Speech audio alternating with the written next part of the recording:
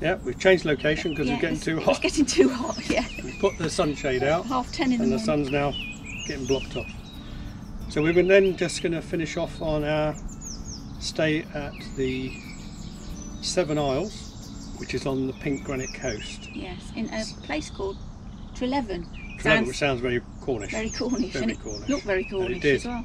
So we got on the site which has these individual pitches, and then there's a granite wall, and there's the sea, and then the Seven Isles you can see across the bay. Into the bay. It's lovely. So it's a lovely vista for early mornings and late evenings as well. Yeah.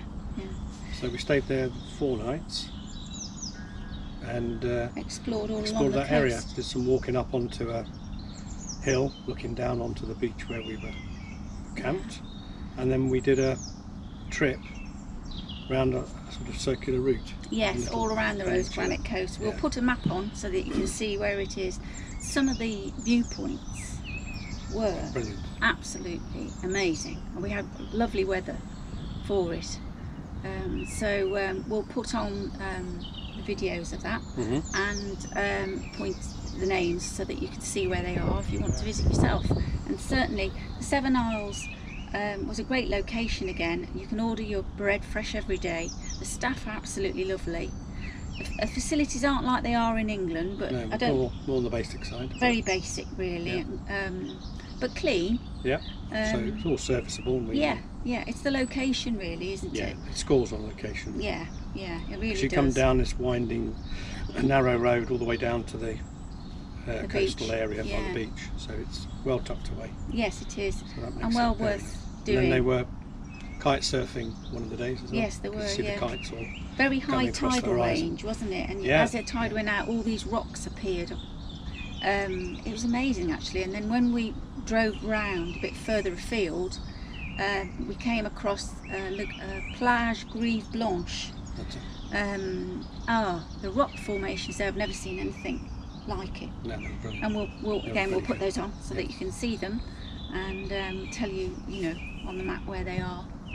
So then, as Caroline said, we made our way from there to here. Yeah, I drove. Caroline drove. Yes. And managed all the motorways, all fine. And then we resorted to sat-nav for the last bit on the phone. Into Quimper. Into Campervan. Yeah. It is a little bit tricky with the one-way system and stuff. But we found it fine. Yeah. And with these lovely gardens, as we said, that's what we'll show you later. Yeah. See you soon. Lovely. See you soon. Bye.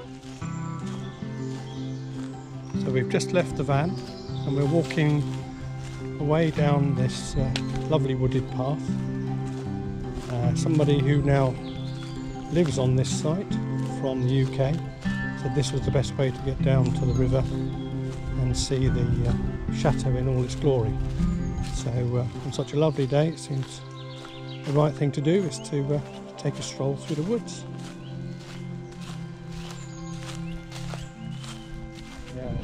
That's where the wedding is today, I think. And a very nice location. Yes. And everywhere you see these wonderful rhododendrons. Yes.